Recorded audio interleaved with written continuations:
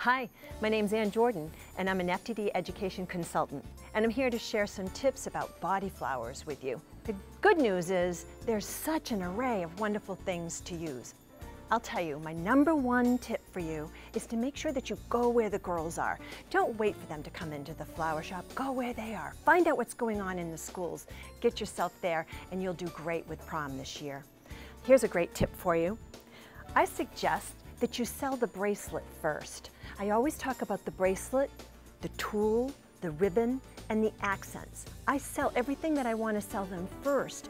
So if you look at this, I've sold her the bracelet, 2 kinds of ribbon, and I want to tell you why I like tulle so much is because glue sticks to it so wonderfully, and it takes away from the opportunity to use maybe too much filler or foliage. You don't need it in this. I find that florists mention filler and foliage. The customers don't ask for it. Then we're going to mention some accents. Here, I'm using this wonderful feather that also has the rhinestones already in it. Again, something that's going to be fast for us. A tip about feathers.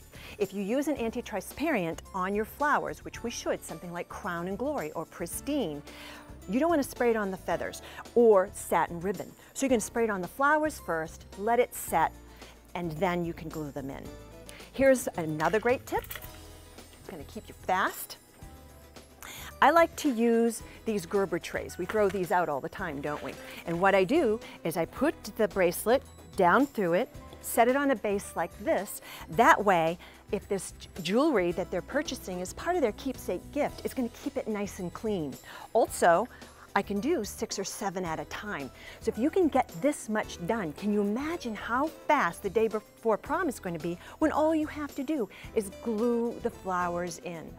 Here's the #1 tip above all for you about prom flowers is to grab this generation.